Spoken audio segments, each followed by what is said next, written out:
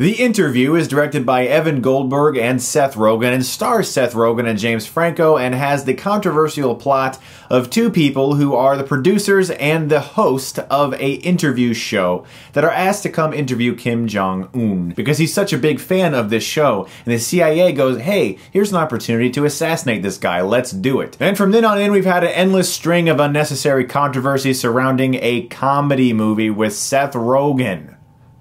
Come on. But I'm going to push all that aside because I'm here to talk about the movie. I'm not going to think about the controversy. I'm not going to let the hype affect me. I'm going to approach this film as if I had never even heard of it and it was just a film that came on and I watched it. Right off the bat, the best thing about this movie is the chemistry between Seth Rogen and James Franco. These guys play off each other marvelously, particularly James Franco, who knocks it out of the park in this movie. This might be the funniest I've ever seen him in a movie where he just plays an idiot, because he's always kind of the silly man to Seth Rogen's straight man, like in Pineapple Express. And in this movie, it's definitely the same. Rogen's the serious one and Franco's the idiotic one, and it just works. Franco is brilliant in this movie. He is just throwing out comedy gold almost every second, at least for the first 30 minutes. For the first 30 minutes, I thought this was one of the funniest movies I've seen all year.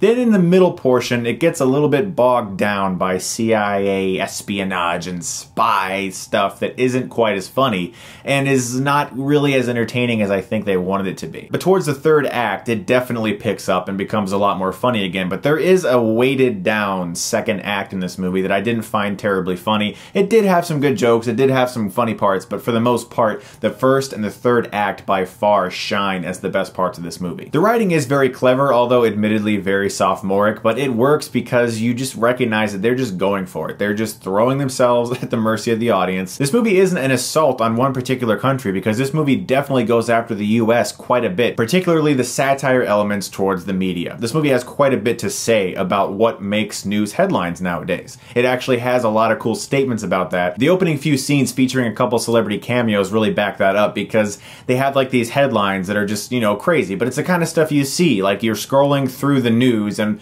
oh my gosh, this famous person walked out of their door. I mean, just today I was on Facebook and it was like Brad Pitt and Angelina Jolie allow their son to choose his name.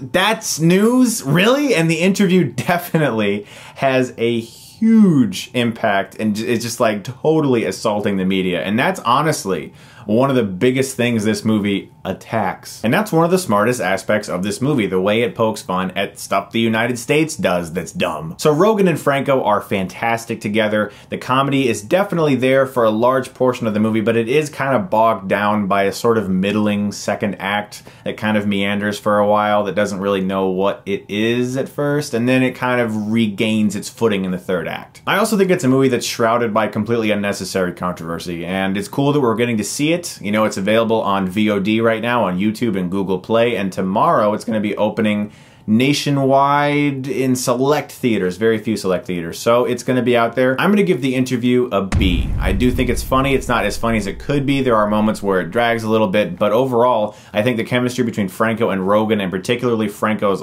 awesome comedic performance in this movie, saved the whole thing. So guys, what are your thoughts on this whole thing? Let me know below, and as always, thank you so much for watching, and if you like this, you can click right here and get Stuckmanized.